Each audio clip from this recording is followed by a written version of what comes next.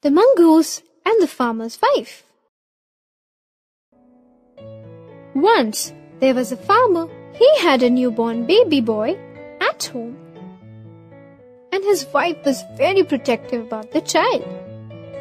The wife wanted to keep a pet animal that would play with the child and also protect him when they would go out for some work.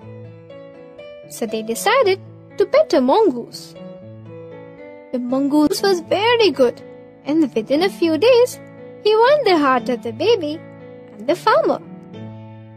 One day, the farmer and his wife had some urgent work, so they asked the mongoose to look after the baby and left. After some time, when they returned home, the farmer's wife noticed that the mongoose's face was stained with blood.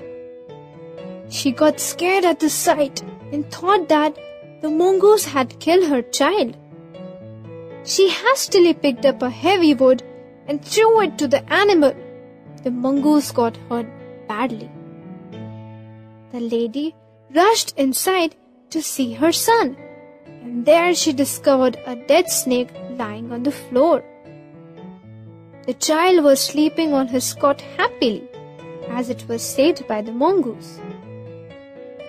Realizing her mistake, she came out running to save the mongoose, but by that time, the mongoose died.